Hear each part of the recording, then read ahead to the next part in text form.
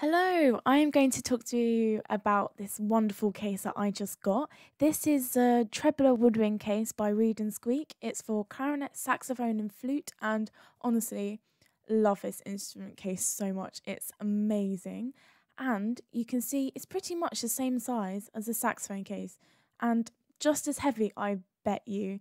It's awesome. So I'm gonna show you what it's like. So here is the case. We are going to dive into the first pocket, which I have used to just store my swabs, as you can see right there. How glamorous. Oh yes, and a polishing cloth. Really good, that is. If you have a performance or just want to have some sparkly instruments, basically. Next, we have this pocket where I've put my slings, and then I have a hand support because I've got tenor synovitis. Then this pocket is actually supposed to be used for putting your flute, as you can see there. It's a really big pocket. That's why I've used them to store my slings as well, which is very handy, but not very handy for the flute, I must say. But let's just dive into the rest of the bag. Okay. Here's the first pocket inside, and it's a velvet one where you can store your laptop or a tablet. I've put my laptop in there because it's used also as a tablet, which is really handy for reading music off of. Then you have a pocket at the front where you can put reeds or whatever really. I've just chucked my fingering chart for my clarinet book in there, and then yes, let's just go into the rest of it. So here, oh, okay, yes, there you go, that seems to work right now. This is just a foam pouch here that you can just use to keep the saxophone stable inside the instrument so it's not wiggling around. Yeah, there you go. There's a little foam pouch you have there. It comes with another one as well you can chuck inside, but one seemed to be doing fine for me. Then you have another, oh, there you go. Then you have another pouch at the front near the top of a saxophone, which is more vulnerable, which is good to chuck there. As you can see, it's very stable in that case. Yeah, the only issue I have with this pouch first is that it's got a bit of a zip, which might scratch the instrument, but what I do is I just stick it inside so it's not just jingling about, and then chuck it in that sort of position. Then you have next to it a pouch that you can chuck your mouthpiece and your neck. So I don't know why I have to show you this mouthpiece, but let's give it a wiggle, shall we? Doo-doo! Yay! Yeah, that fits in there easily. And then another zipped pouch for my neck, which is really handy. There you go. How shiny is that? Lovely. Okay. I could put more in there, but that seems to be quite a good amount of stuff that I can chuck in that instrument. Well, not instrument, in that pocket, sorry. Next are these bits for my clarinet. There you go. It looks good, doesn't it?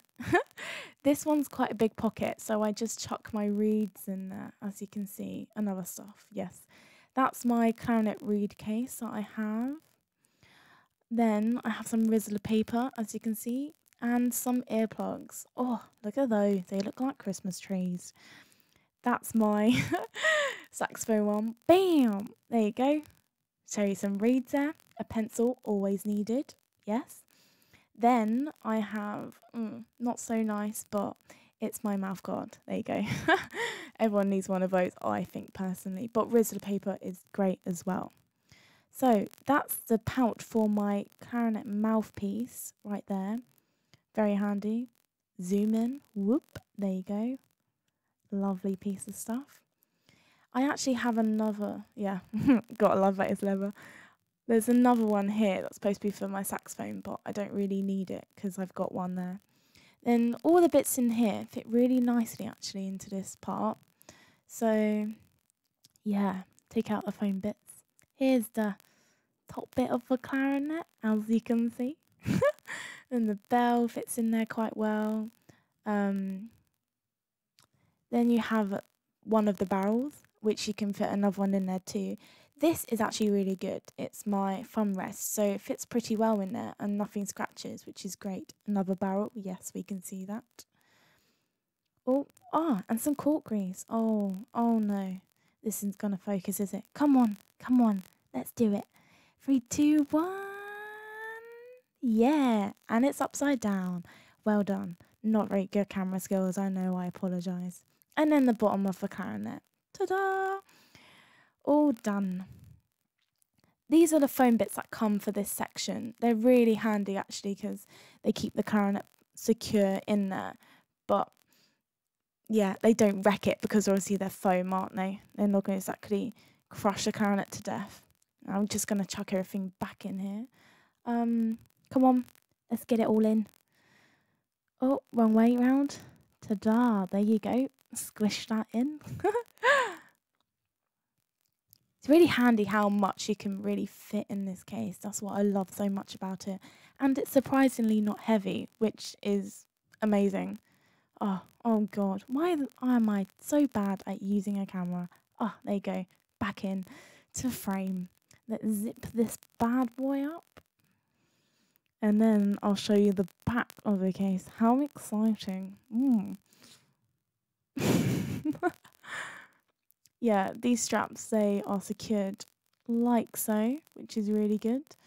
And the back of it, oh, look at these backpack straps. Gorgeous. Can you recognise this bit? Yeah? Got a bit of a thing. There you go. That kind of shows it's for driving. Seatbelts. And it's made in the UK. Fabulous. Whoop whoop.